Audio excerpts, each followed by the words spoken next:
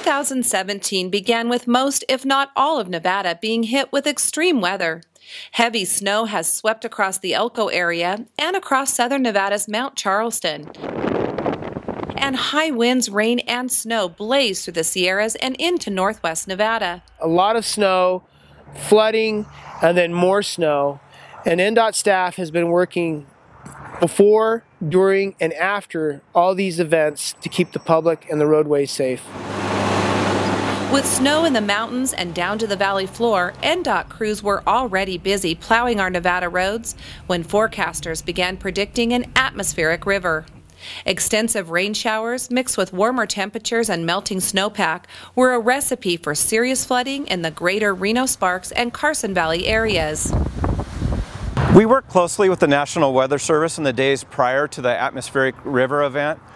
So we got a timeline of when this event was going to happen. What we were able to do is we were able to work with our local contractors to stage equipment at various structures where we knew we had problems in the past. As projected, on January 8th, the rains began and continued through the weekend without letting up. Governor Brian Sandoval, on scene before, during, and after the floods, declared a state of emergency. And the State Emergency Operations Center was also activated. And our job is to make sure that the state is fully informed as a whole of what's going on with our highways, with our infrastructure. We are also here in support to supply any resource requests that come our way from the counties or the cities or other agencies, federal government. As floodwaters rose, NDOT crews and local contractors were busy making sure culverts were clear and roadways and bridges safe.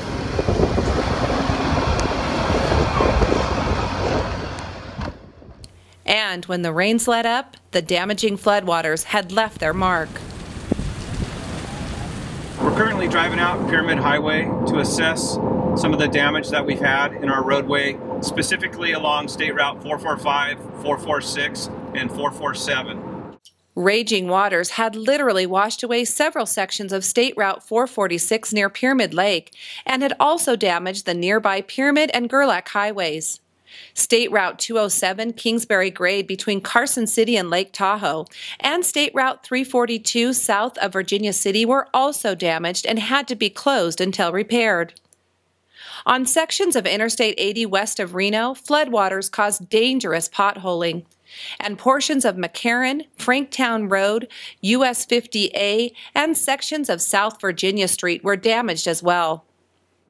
As early as the morning after the flood, NDOT began emergency contracts worth roughly $6.5 million to make emergency repairs to the flood-ravaged state roads. The flood could have been a lot worse. As NDOT's become more stormwater aware, we've actually cleaned more drop inlets, pipes, and culverts in the last year than we ever had before, so thereby preventing a lot of flooding and keeping the roadways safe.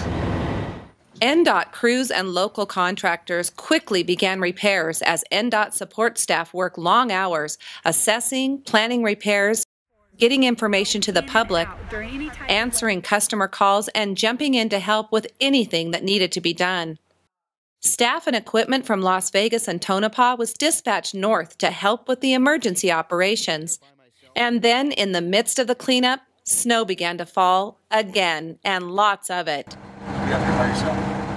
NDOT snowplow drivers were out in full force, clearing state roads to make them safe and accessible to motorists. Mount Rose Highway had to be closed several times for avalanche control and snow removal. They've been working 12-hour days or more for a long time, certainly over 10 days. Mount Rose crew has been up here with their trucks. Some of them are not being turned off at all. One driver jumps in, the other one jumps out, and literally we just don't miss a beat. We're working nonstop, continuously through all these events. The hard work and dedication of NDOT maintenance crew staff and local contractors paid off. Drivers were kept safe on state roads, and within a week, state routes 342 and 207 were back open to thankful motorists. Great news, we just reopened Kingsbury Grade SR 207. And many of the damaged roads are being quickly repaired. We had no loss of life. We had no serious injuries. We didn't lose any bridges. and we were able to perform the way we've been training for all these years to address this flooding issue.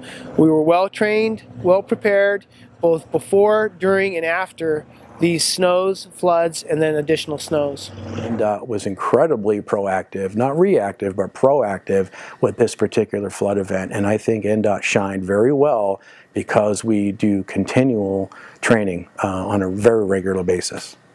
It was truly a collaborative effort working with the Washoe County EOC, the State Emergency Operations Center, and the National Weather Service.